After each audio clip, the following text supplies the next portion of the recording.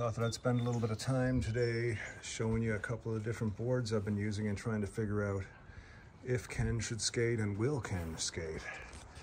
We got a selection of boards here. This is your standard sort of popsicle stick board, a very standard street pool trick board. And this one here is what they call a surfer. You can see it's much wider in the trucks, much wider in the body, and a hell of a lot longer. I think it's getting into be 36 inches, but it's huge. It's got like a 10-inch width, which is really good for people with like my old body. These here are the freestyle decks that I've been skating. The Widder from Decomposed, and of course the MLM from MLM Skates. The Widder is a little different in that it's got some concave, as you can see. It's got some curvature. It's got a front and a back tail, whereas you can see this one here is very flat. It doesn't have much of a rounded tip. In the back it has a tail, but again it's not as much of a tail as this one. You can see the differences here. And you can also see that this one is very flat along here. Traditional freestyle board for sort of less surface, less concave to grip onto your foot when you're doing tricks. You can really feel the curve there. If you're just getting back into skateboarding, and if you're like me, one of these old guys who used to skate in the 80s, one of the things I recommend is something like this just to get started. It's called a whirly board. And it's just basically a balance board that sits on the ground. I've demonstrated it before, but you just sort of go back and forth getting your balance. It's got a few balance points that you can sort of do different things on.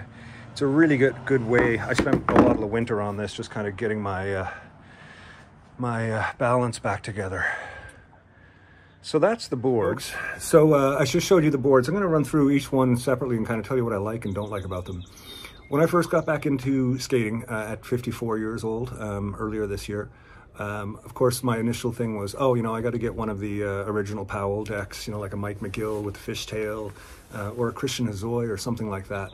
My mind was stuck in, sort of 159 independent trucks, 169 independent trucks, big board, big feet, which was what we used in the 80s. So when I was looking through, I found out all these different skateboarding things that are going on. There's freestyling, there's skateboarding, there's surf skating, there's longboarding, there's dance boarding, there's all this new stuff that's come out. And I was really attracted to the idea of a really big board, and I like the idea of a cruiser. At first I was just going to get back into it to start pushing around the neighborhood and stuff. So the first deck I got was this one here. This is the Land Yachts is the name of the company. You can see it there. And this is one of their biggest boards. It's called the Gordito. And it's losing me here. Hello, camera. Hi, there I am. Follow me back up. No, let's try that this way. And coming back in. There we go. So this is the Gordito. It is massive. It is solid. It's got these nice rubbery wheels that don't make much noise on the street, which is really good. It is a beautiful cruising board, and that's exactly what it is. It's a cruising board. Now, what I like about it, it's fun to move. It's fun to kind of cruise. If you've got a nice little incline, it's really good. What I don't particularly like about it is that it is very heavy, and for like long flat sessions where you are just kind of cruising on flat and you need to do a lot of pushing, I found it a little uncomfortable, and I found it kind of wore down my knees faster than I wanted to for cruising.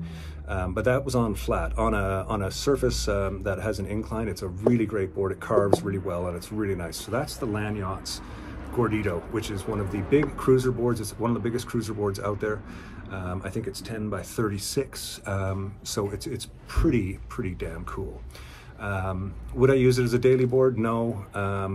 I have used it at the park a couple times. It's kind of fun, but again, the big board kind of gets in the way. So after this, because it was winter, and because when I was younger I had a little freestyle deck, I was very interested in freestyle, and I reached out to MLM and got this Widder freestyle deck. As you can see, it's much smaller, and my camera's doing all kinds of crazy things. It's much smaller. It's a really cool deck. It's got a little tiny truck system on it, and it has these wheels that are countersunk so that your bolts don't come out, so you can do rail stands and stuff like that. It's a really cool board. It's a lot of fun. It's got some concave, and it has a kick tail and also a kick nose, and as you can see, it's got a great concave. This is great for doing footwork, tricks. You can push it around the park and stuff. It's a bit of fun, but it's really good on kind of flat land for doing, traditional freestyle type of stuff. that leads me next to this board here, which is the MLM Freestyle board.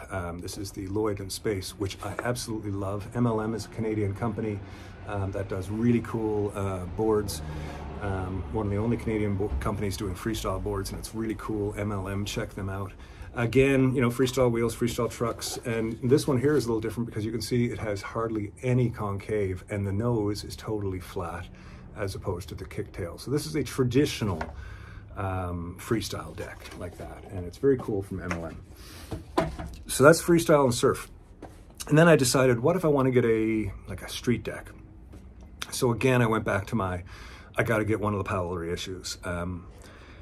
And then I started thinking, okay, the Powell sizes and those shapes were around for 10 or 15 years in the beginning of skateboarding. And then in the 90s, the popsicle stick shape came around and it kind of took over, and it's kind of the main board right now. And you even have people like Andy Anderson who are skating freestyle on regular street decks. So I wanted a street deck to try it out.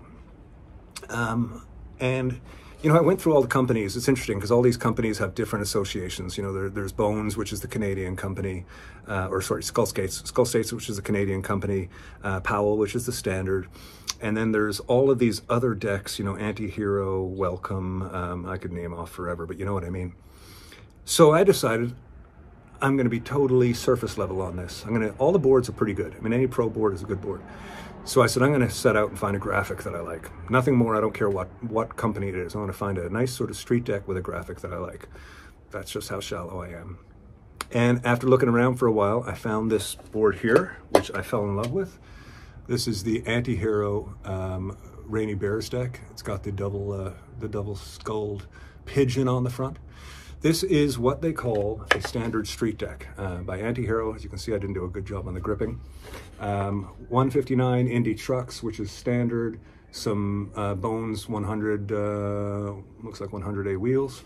The standard. And this is a standard current board. It's got a very symmetrical tail and nose. They're slightly different. The concave on it is beautiful. It's got a great weight to it. It's a solid piece of work. That is the Anti-Hero. I have been using this a lot. When I go down to the park, when the bowl is there and the pool and all the little rides and stuff, the little jumps, I tend to be working on this. So I'm loving the Anti-Hero. I think it's a wonderful, wonderful, you know, sort of street deck. These you know, sort of 20, what is this here? This is a 8.6, I think it is. So it's like a little bit bigger than a freestyle, but not much. This is the freestyle here next to it. But you can see they have sort of a different wheelbase. Oh no, it's kind of similar. But the smaller, flatter board as opposed to the concave, these are the ones that I like to skate. So I've been dabbling a little bit with freestyle, a little bit with street, and a little bit with pool.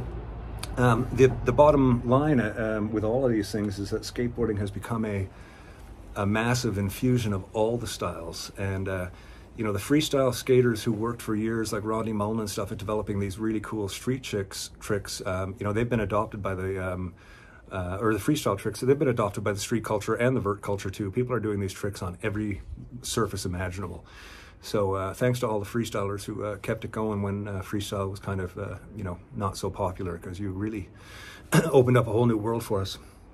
So if you're looking to get back into skateboarding, you're looking for a deck, you know, I really, you know, if you're a traditional skateboarder and you're looking, I really recommend these old school, sort of the larger of the popsicle stick type decks like this one here, which is the Anti-Hero.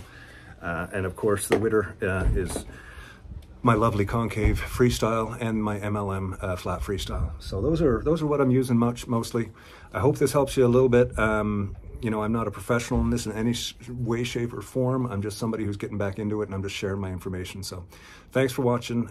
We'll see you in the park. Cheers.